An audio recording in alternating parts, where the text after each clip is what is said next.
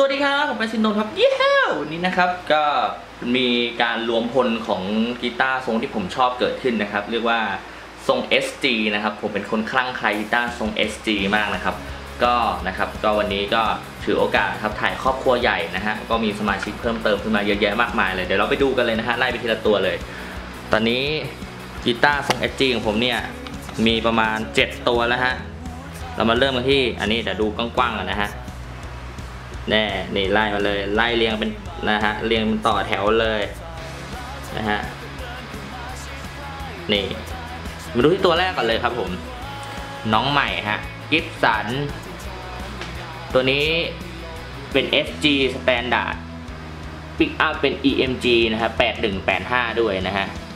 เฟี้ยวเลยน้องใหม่ล่าสุดนะฮะกิฟ SG Standard นะครับผมต่อมาฮะอันนี้ก็ SG Standard เหมือนกันอันนี้เป็นสี Limited ฮะ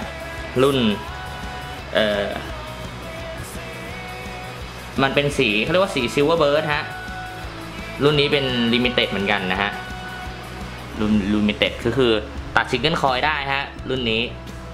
นะครับตัดซิงเกิลคอยได้ดึงออกมาแล้วก็เชฟคอเนี่ยจะเป็นเชฟคอแ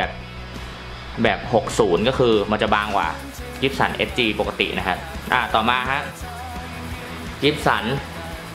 SG Standard อันนี้สี Limited กันสีครีมไวท์นะฮะครีมไวท์เนี่ยก็คือขาวมันจะไม่ขาวจัวนะครับมันจะเป็นขาวออกเหลืองๆครับขาวครีม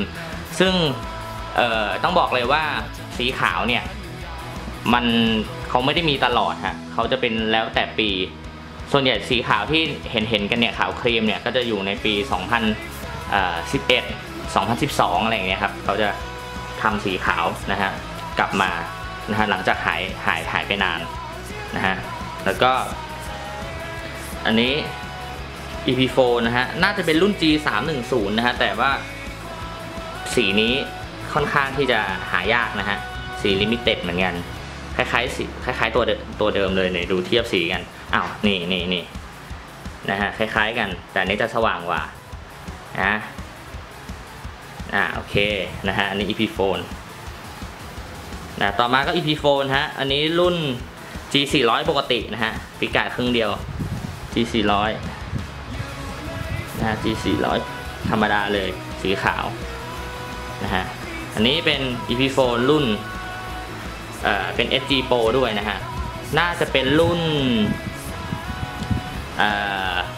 นะฮะมันทำคล้ายๆรุ่น1966นะครับมันจะเป็นพิกัดเต็มแล้วก็ลูกบิดวินเทจตัดซิงเกิลคอยได้ค่อนข้างเฟี้ยวเลยตัดซิงเกิลคอยได้นะฮะตัวสุดท้ายนะฮะอันนี้เป็น SG ตัวแรกของผมเลย Lavish SG นะครับก็อยู่กับผมมานานมากนะฮะอยู่กับผมมานานมากตัวนี้นี่ตัวแรกที่ทำให้รู้สัมผัสกับ SG เลยนะครับโอเคประมาณนี้นะฮะ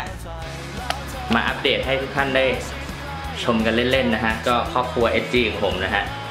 ซึ่งคลั่งไคล้มากและคิดว่าน่าจะไม่ได้จบแค่นี้แน่นอนฮะเพราะว่าหลงรักนะฮะเหมือนรักแรกพบแล้วก็ยังรักตลอดไปนะฮะ โอเคแค่นี้กันนะครับพบกันคลิปหน้าครับสวัสดีครับเอาไปดูกันอีกรอบบาย